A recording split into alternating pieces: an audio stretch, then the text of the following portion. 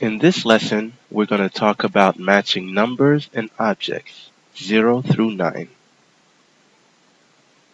In the first example, we have some toys here. Now, let's count the toys. How many do we have? We have 1, 2 toys. Okay, let's look and see.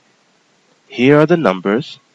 We have 0, 1, 2, 3, 4, 5, 6, 7, 8, 9.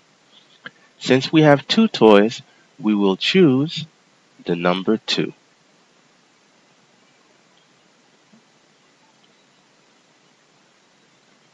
In this example, let's count the toys. 1, 2, 3, 4, 5, 6. So let's find the number 6. 0, 1, 2, 3, 4, 5, 6.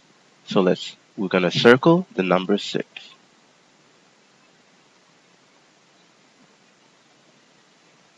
Here we have 1 toy. So let's find the number 1. Let's go to our number line, 0, 1. So we'll choose the number 1. Now in this example, you have to be careful.